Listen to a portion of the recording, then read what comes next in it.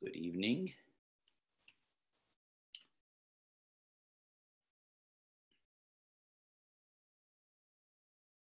Before people were freed from Egypt, from Mitzrayim,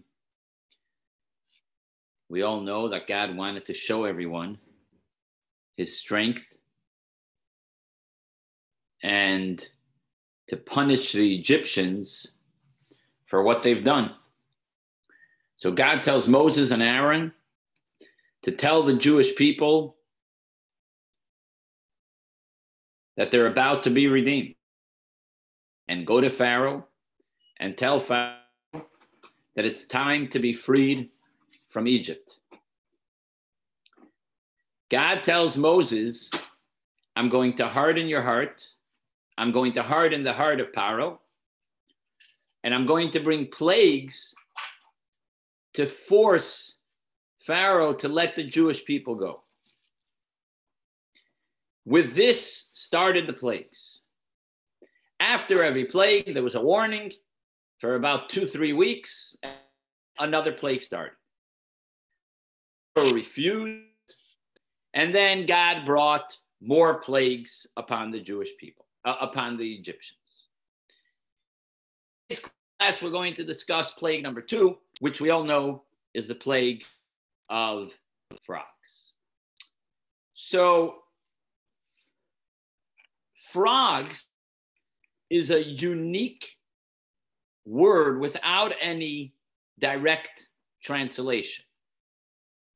So if you look at many different commentaries, the word Tzfardeya can be translated to either an alligator or a crocodile, or it can be translated, as you see here, to just the idea of frogs.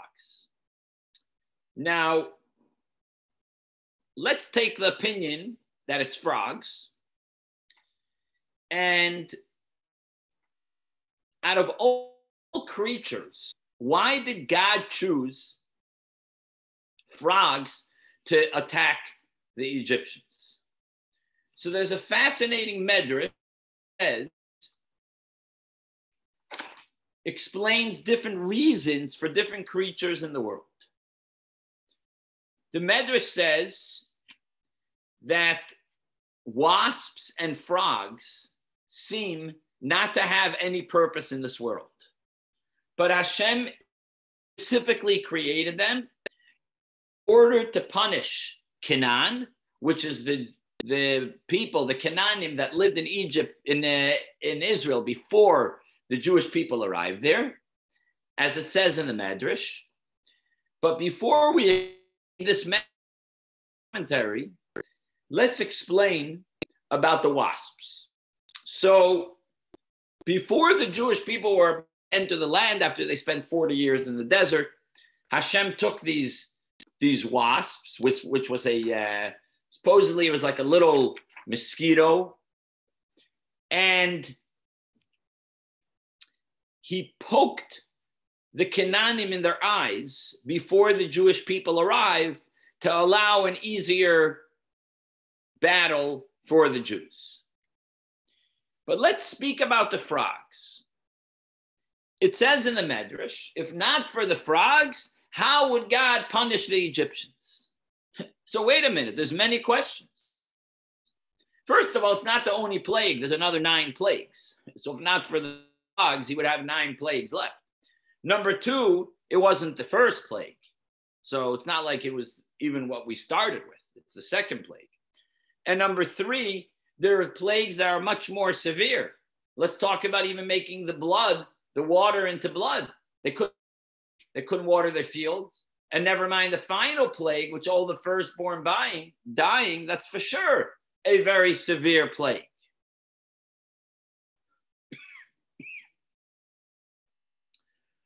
And besides, God has many messengers. And if not for the frogs, how would he punish the Egyptians? There's many different ways how he would punish the Egyptians.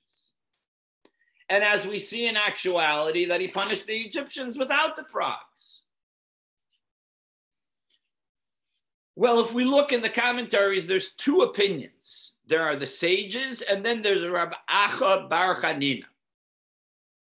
Even though they're both speaking about something very similar, there's a small difference between them. Our sages say everything has a purpose, and especially fleas and mosquitoes. Rav Acha says especially scorpions and snakes. So again, the sages say everything has a purpose, especially fleas and mosquitoes. Rav Acha says everything has a purpose, especially snakes and scorpions. What's the difference? Well, fleas and mosquitoes, the Talmud explains, they have a purpose, which means as follows. Even something annoying, like a fly, he also has a purpose. Rav Acha says even things that are on a higher level, like snakes and scorpions, they're also destructive, which means they are harmful. Even those things like snakes and scorpions that are harmful, they also have some great purpose in this world. Now, frogs have no purpose at all. And seems to be they have purpose, and also they're harmless. So why do we bring an example of frogs? Now,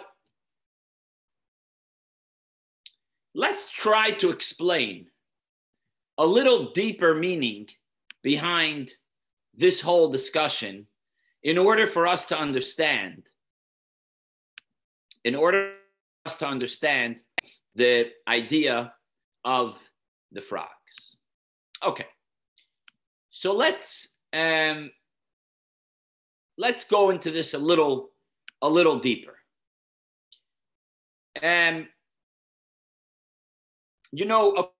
to the Hasidic philosophy, there's a lot deeper meaning behind each plague.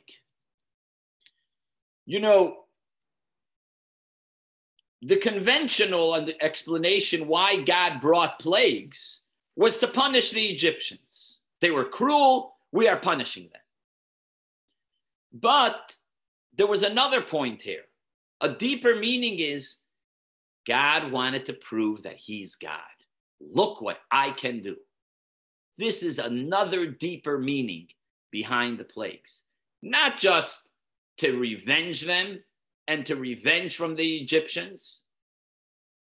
God wanted to prove, as we see here in the chart, you will know that I am God. I am God in the midst of Egypt. And the hail, there is none like me in the entire earth. This is the real deeper meaning of the plagues. Now that we've established that the plagues are not only to punish, but also to prove that I am God, let's see how the frogs play a role in all of this. We all know there are many people, unfortunately, that for whatever reason it is, they don't believe in God. Okay. In this chart, we have 3 different types of people. Number one, they believe that they believe in God, but they also believe that God has helpers, meaning God hired the sun to shine in the world. Now, the sun could decide when to shine, when not to shine. God hired the moon, so the moon could decide when to shine, when not to shine. God hired the rain. The rain could decide when it wants to rain and when it doesn't want to rain. Well, this is obviously not believing that God controls everything. Now, Bilam, we know Bilam in his prophecy,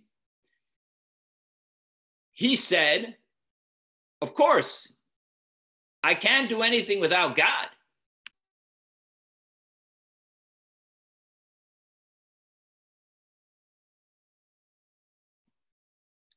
I cannot do anything without God, but I also have power. This was Bilam's complaint. So the Talmud refers to these kind of people. They believe in God, but they're not completely devoted to God.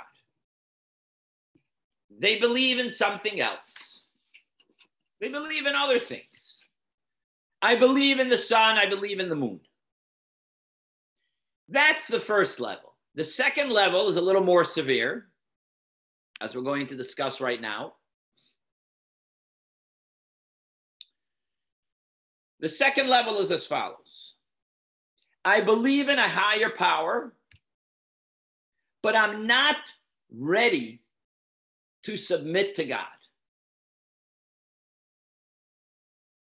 And this is what Paro said. Listen to what Paro said, evil man. My river is my own and I made myself.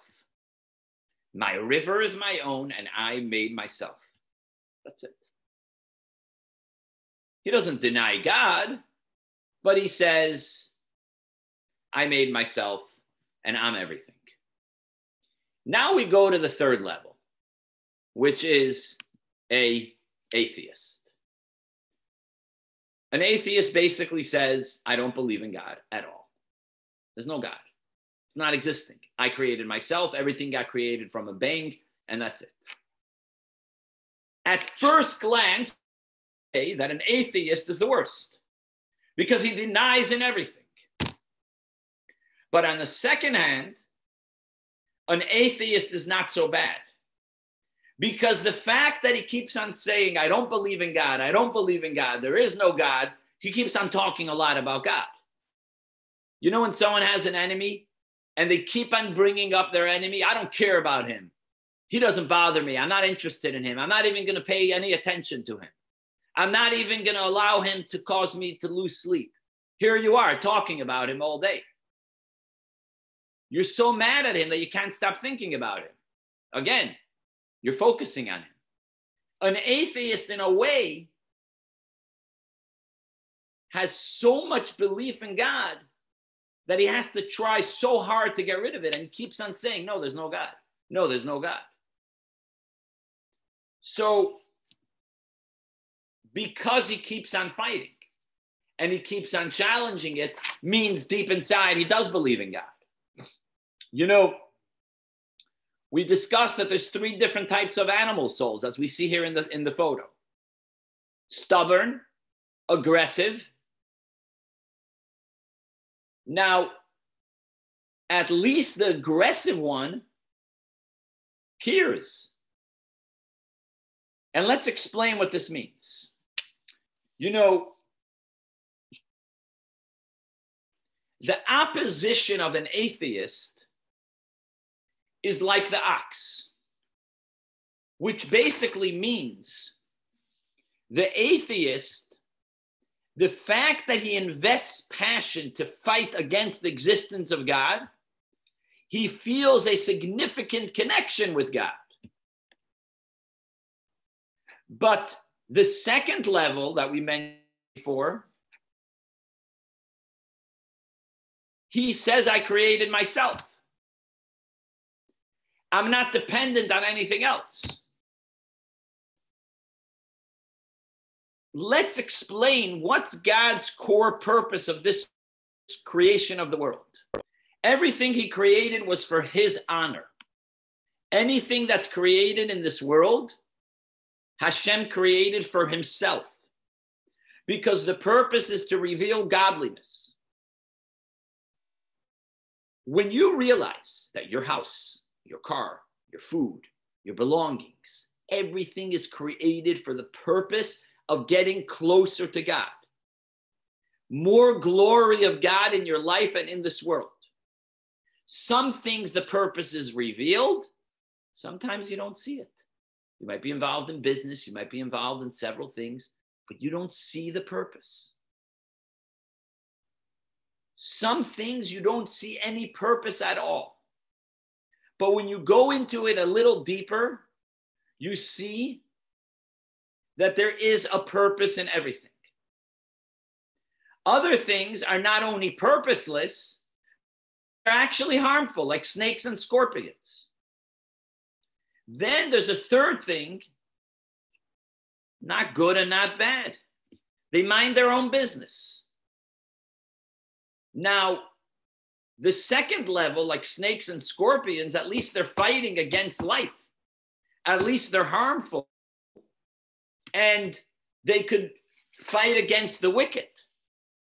But the frog is the opposite of any purpose whatsoever. He has no power.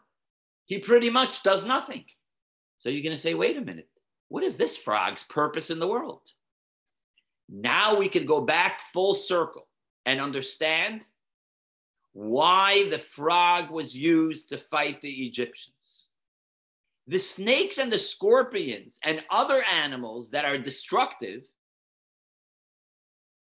reveal godliness through being destructive, like the atheist. But the frog, it's hard to realize its connection with godliness. And therefore, Rav Acha said, if not for the frogs, how would God punish the Egyptians? Which means, frogs show on the philosophy of the Egyptians. Maybe God exists, but it has nothing to do with me. I couldn't care less about him. He means nothing. He means zero to me. This is the purpose of the plagues. It's not only a punishment, but it's also to teach them about the existence of God. The frog is the perfect example. The frog went into the ovens. He was ready to give up his life to show the Egyptians that there's a God. When the Egyptians saw that even the frogs play a role in the master plan of the world, God created everything in this world. That mosquito, that rat that's annoying you, the bee.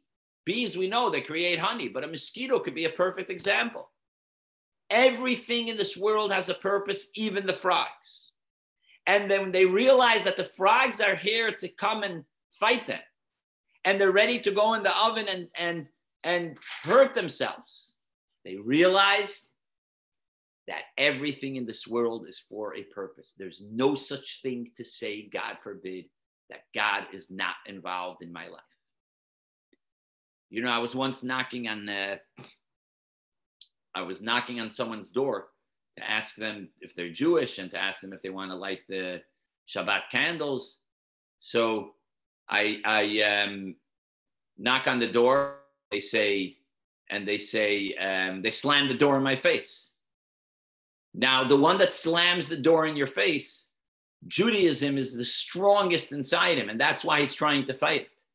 It's so strong inside him that because it's so strong, he was ready to, because his godly desire is so strong inside him, he's trying to fight it. If his godly desire wasn't so strong, he would never open the door. So he's the person that you have to keep on working at, trying to inspire. So even though the atheist wants to weaken his belief in God, they're not the worst in the agenda of the world. The fact that they fight, it's because they have a strong belief. And the negative energy could be changed to positive energy. But the one that doesn't believe, he has no interest. And this is the truth, and this is the truth out of this entire thing. Having a drive is the most important. Are we alive because we're not dead, or we're actually alive? Are we alive because, God forbid, we didn't get hit by a truck, or we're actually, thank God, alive? The same thing is with your relationship with God. Don't say, I don't care. I couldn't give a hoot about Shabbat, about kosher, about Judaism. I really don't care. No.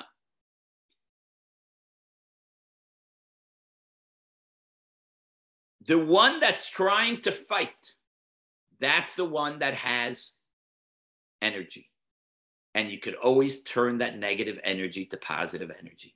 The ones that try to fight Judaism are the ones that's the easiest to end up making them closer because they have a drive. Of course, we shouldn't become atheists. That's a terrible behavior. But try not to say, I don't care. Whatever it may be, whether it's in business, whether it's in Judaism, do not say, I don't care. I can't be bothered. Do not say that from your mouth or even from your heart, and you'll realize you'll have much more power and passion with what you're doing. Try to engage in many different ways, and you'll see that there's a lot to worry about. Try not to be like Peril. Try to be like Moses. Or if you're not quite there yet, at least stick with a sense. At least stick with the snakes and not the frogs. That way, eventually, you'll come around. And besides, frogs are cold. Frogs have no life. It's a very cold way of living. So the point we take from today is try to be warm with passion. When we have passion and we have meaning, then our lives are going to have much more excitement. And that's the idea of the Tzvardeya. The Tzvardeya seemed not to have any meaning. That alone was how we punished the Egyptians. They used to say, I don't care about God. God means nothing to us. Here you see that something that seemed to be insignificant became extremely important. We should take our mundane, day-to-day things and connect it with spirituality and bring out its importantness for the way of our lives. Thank you very much. Great message, Rabbi Mann.